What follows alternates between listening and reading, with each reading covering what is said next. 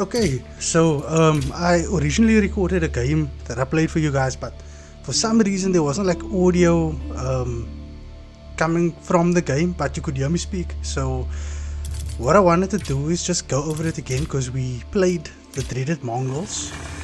You know, I don't know what's happening with this game and Mongols and people playing Mongols all the time. Like, nobody wants to choose the underdog. So anyway, I just wanted to go through this game with you, see what you guys think. I kind of think that this was just like a, I don't know, like a new Mongols player. But yeah, let's go through the build. I apologize for my voice, I just had COVID and still recovering a bit, you know. Anyway, so I put all my villagers on food. I started collecting, or I started off with adding another two villagers to gold.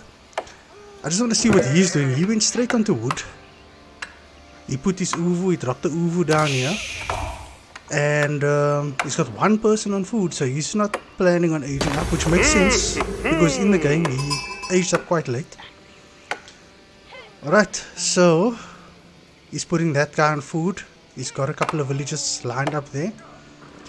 I wonder what's the plan with all the wood. Anyway, as you can see, currently he seems to be leading in terms of everything else except food and gold, because we're even. I'm collecting some sheep somewhere. Where am I? Man, I don't even know where this guy is anymore. Okay, anyway, you can hear the sheep bells going off. I'm collecting the sheep. He's got I've got 8 villagers and he's got 8 villagers, so quite even here. And I think he's gonna send his Khan over here to harass me in my base. Oh, here's my scout collecting sheep and stuff. I never even went for relics in this match. Sorry if I ruined it for you, but I think it's gonna be quite a quick video.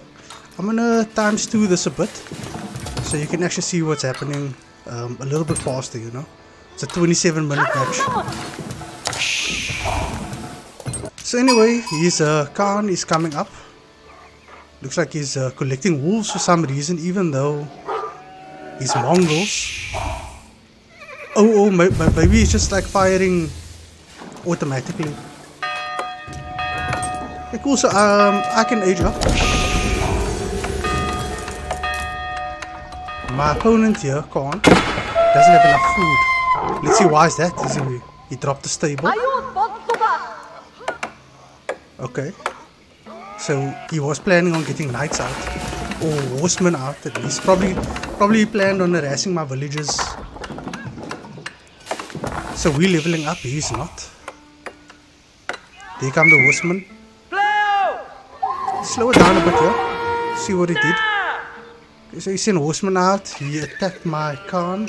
I mean, not my Khan, my scout. And I just continued collecting sheep. And I think at this point, I'm about to run into his horseman. Oh, I just missed him. Okay.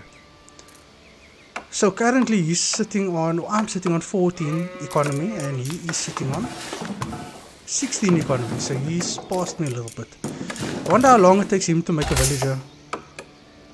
20 seconds, so 3 seconds less than I do. Like English takes 20 seconds to make a villager. Mongols takes 20 seconds.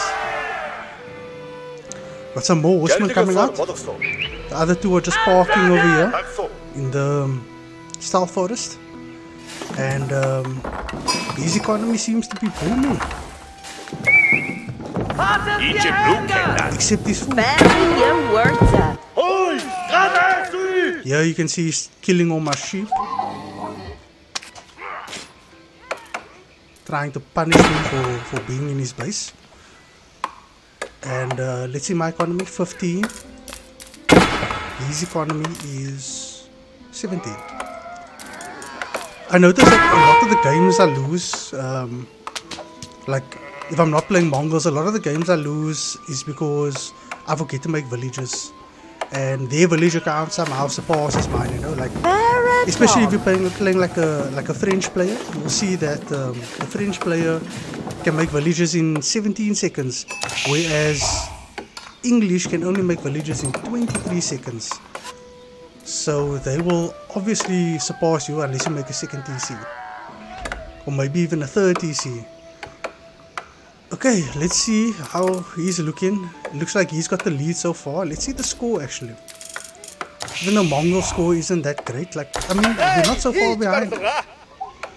Like 812 to 814. Okay, current resources, he's got more, but he hasn't aged up. I've aged up and I'm starting to create military. He's got a couple of horsemen. Looks like he's going in for a quick harass, trying to get 1 or 2 villages here. Because that's what Mongols do. This is what they do. They tower rush or they send horsemen in. But I was prepared because I saw his horsemen earlier, so I made a couple of pikemen.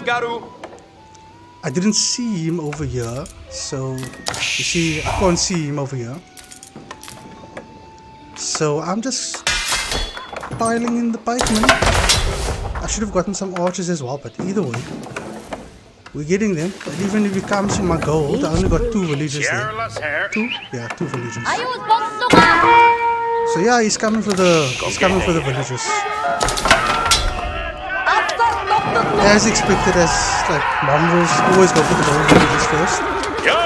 If I was a Mongols player, I would go for the wood villages because there's like a gang of them here. I killed a couple of his horsemen. He's still never aged up, he's still in feudal age. And he's got a few idle villages. Oh, that's me that has idle villages. But we both have 20. We both have 20 villages. I got 3 idle because I had to obviously now garrison a few of them, I think. Oh, I garrisoned 2 of them and this one is sitting here. This one the blacksmith for me. So he is currently retreating because I think he saw my pikemen. But I continue to make more. Oh, I'm making archers now. Or not archers, longbowmen. Cool. Back at his base. What's that? Oh, he's attacking my scout. So nobody went for water yet.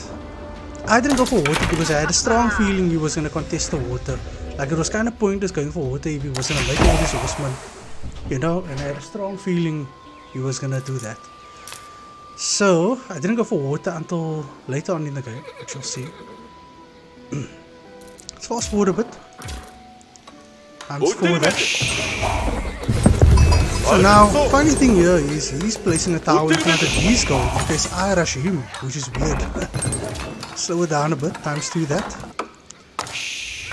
Built a couple of walls just in case he came back with some horse archers. He's starting to age up the feudal now. And I got quite an army. Let's check the score. So I'm in the lead at the moment because I got quite a significant mass, plus I was getting upgrades in the blacksmith.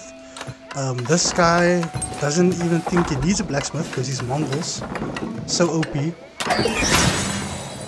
And I didn't even know you could do that, like make your villagers work faster with the car. That's actually insane. That's actually insane, I didn't know that. Okay. So let's look at the village account. 28 for me and he has 27, so I took the lead. Alright, so I think at this point I decide to push in early because I didn't want him to like recover or, you know, make stuff that I couldn't counter. Well, so now I decided to push in because I wanted to get that English rush, but I needed enough units to do that, and I got quite a bit of pikemen, as you can see, to fight with his horsemen. And he's made a couple of horse archers as well. Okay, so now we're pushing in. Look at them run. Look at those little legs. Okay, Alright, so okay. So yeah, typical English rush here. Busy building a couple of rams to start pushing in. And I want to see what he's doing. I don't think he's doing anything interesting, but he's just getting his horsemen ready, yeah. What is this archers? He's got quite a significant mass here, but he doesn't have the upgrades that I have. But his score is higher though. His score is reflecting as like much higher. Let's watch this, let's watch this. So my pikemen get his horses. And these rams are actually making a lot of nonsense here. So I think he's finding it difficult to aim at me. He got his normal archers down. Now just the horse archers. He's not making any more. Still got 31. Oh, that's him. 31 economy and I'm 38. Okay,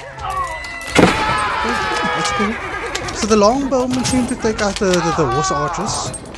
You just need to add some meat in between them. So I'm thinking like, okay, if you're gonna take down horse archers, maybe longbowmen and scouts. I think that's actually the best. Longbowmen and horsemen, but scouts are cheaper. So maybe I'll try that next. So we're going for his military, his production and stuff, and we went for one village over here. His oof is depleted. I didn't know that at the time, but I still went for it. Let's check his military. His military is 1.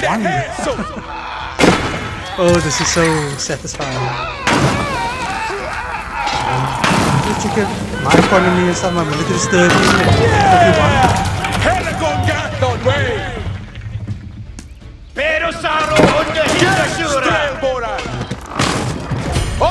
Okay.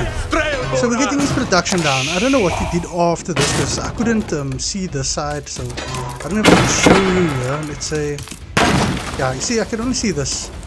I couldn't see his wood line or anything like that, but okay. If I knew his wood line was there, I would have taken him. But come to think about it, it's kind of obvious that his wood line is there because it's Mongols. So he goes and he torches the rams, and I come and I kill a couple of villages, and now he's on 27 villages and I am on 42, so I'm like double his villages. Just keeping him busy. As you can see, I could have aged up a long time ago, but I kept making military because I have to keep the pressure here. If you don't keep the pressure with the Mongols players in such a good position, then he's not going to win. But anyway, I stopped this production. See the total, the current resources. I mean, look at this. I stopped this production. He's still got more food. He's still got more food.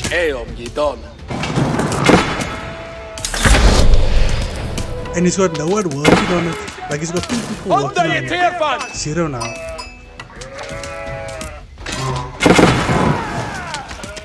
Going for his villages here, as the English are known for.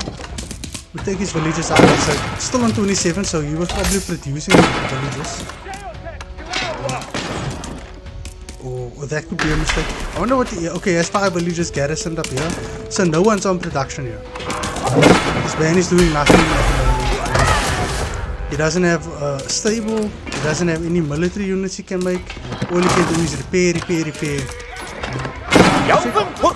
He's got 1 military unit. This thing here, I don't know what it is. A corn. The corn. Let's take a look at ours. We're on 43. And this man is on 25.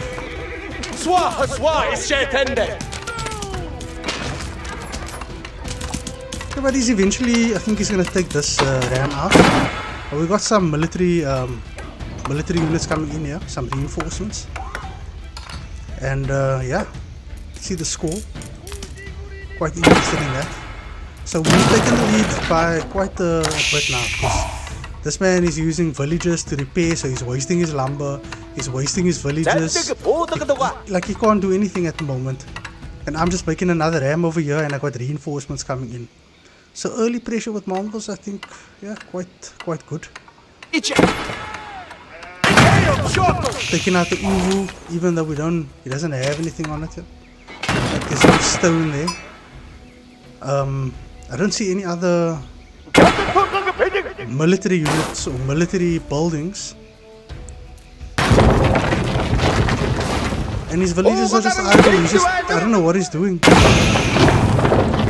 Like he's just standing there doing nothing. Oh, he was he making stables? Okay. So he drops down 3 stables, but he still has like no wood. 173 wood. Got some food. He hasn't aged up yet. I haven't aged up either. And yeah, some more military here.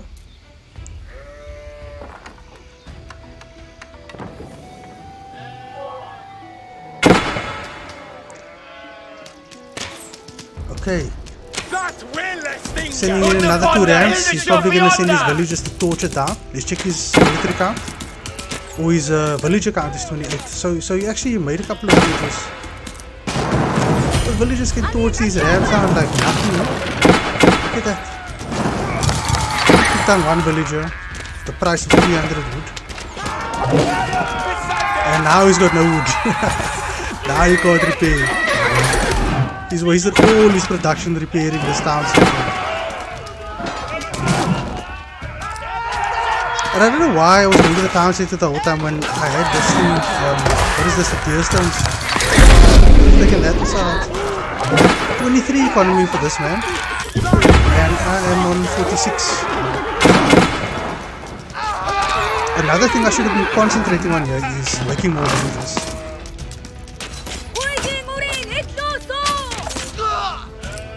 So anyway, I don't think I'm making any more military on my end over here.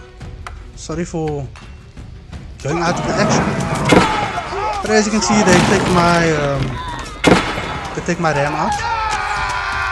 He currently has 12 villages in his economy, and slowly but surely just bringing the Mongols down. You know, slowly but surely we're getting there. Kills a couple of my military, and the score is sitting on 1,800 to 1,375. So, anyway, income per minute, this man is 000. Current resources, this man, the game's over. He should have just GG'd here. But I suppose he thought Mongols can come back, you know, 12 villages and all. He's got 14 now. So he's wasting his food, he's making villages, he's wasting food on lumber, and eventually he just won't be able to make any. Repair his town center. Sorry, was a bit distracted there. Plus I can't hear at my 1 ear. It's not like a permanent thing. It's like for some reason I can't hear out of the 1 ear. I think it's from the COVID. So I'm aging up. Finally, I'm aging up. I'm killing his villages at the same time. Just keeping the numbers down, keeping the production, or stopping the production. He's got no wood, he's got no food. He got some gold, but I don't know what he's planning on doing.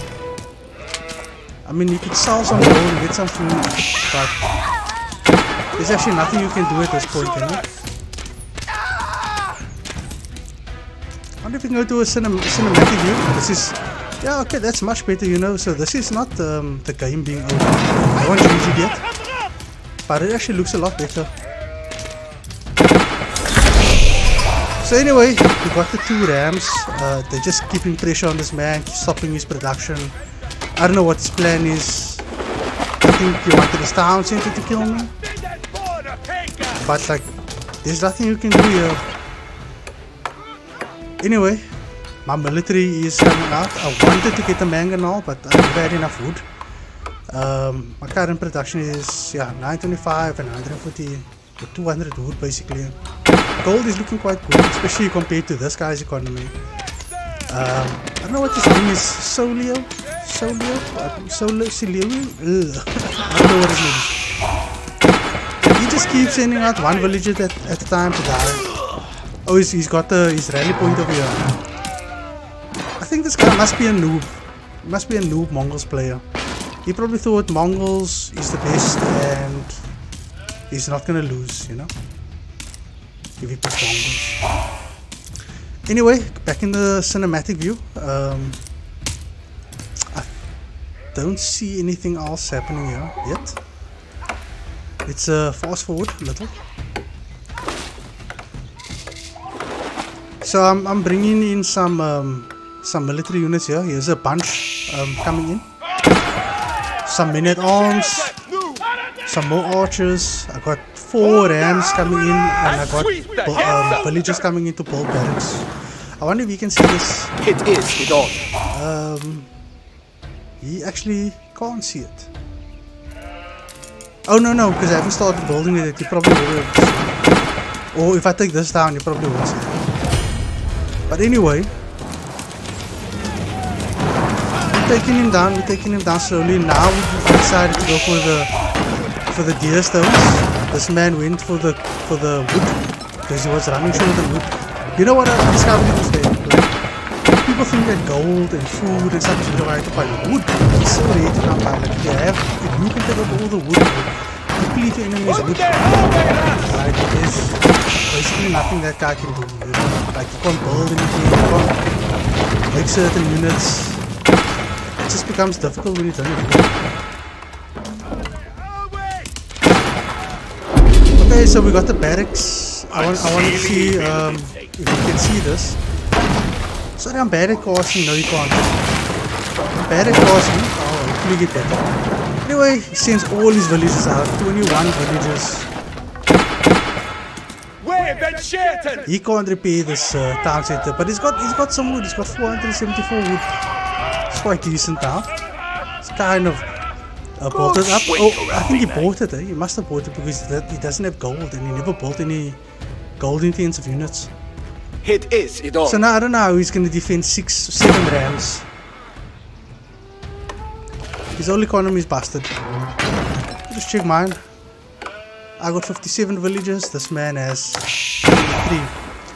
3. Slowly but surely he's getting villagers. Worker is full for third. But not enough. Now we're just going to send in all the rams. The only thing he can do is now send his villagers to repair. And eventually he's gonna run out of wood. Oh, my rams are just gonna destroy it. I mean, look at this. It's going down, man. You can't fight with that. He's gonna try and repair. Let's see. He can't. There's too many rams. And that is GG. Boom. I hope you guys enjoyed that.